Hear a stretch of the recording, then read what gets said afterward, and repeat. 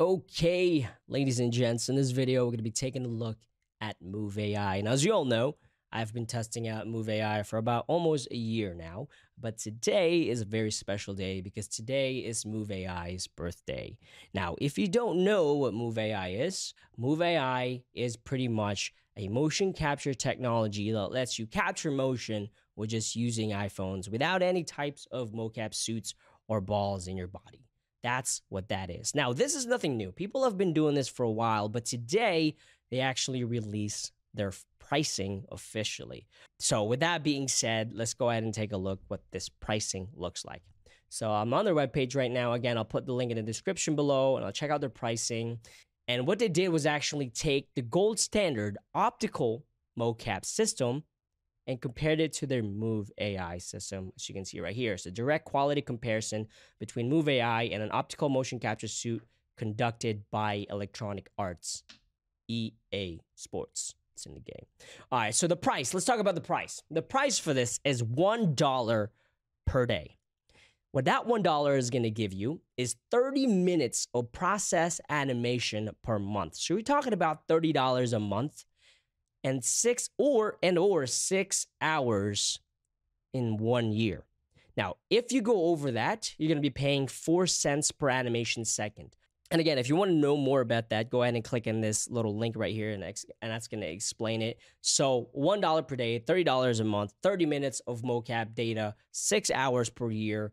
That's what you're looking at. Now, what's cool about this is I've talked to Anthony about a monthly subscription. And one of the cool things about, being a beta tester for this is that move.ai was so open to feedback. It was just amazing. The collaboration was just perfect, right? So I explained to move.ai that you might have people out there that won't necessarily need 30 minutes of process animation per month or 6 hours per year. You might have a weekend mocapper that just says, hey, you know what? For this month, I'm just going to do 30 minutes of mocap.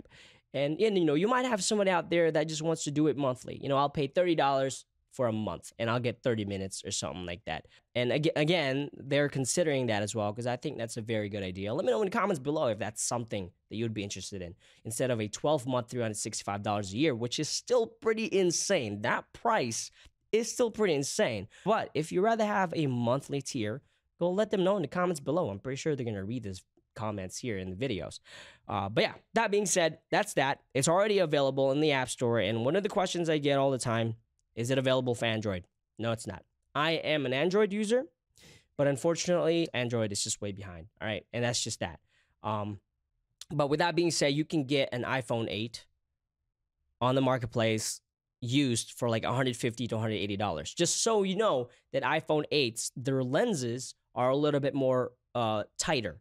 It's not as wide as an iPhone 11 and up. So just keep that in mind when you're getting an iPhone 8 used. They're a lot tighter, so you're not going to be able to use it in smaller space. But you can still use it in like an outdoor scenario. If your house is really big, if you have a mansion, you can do that too.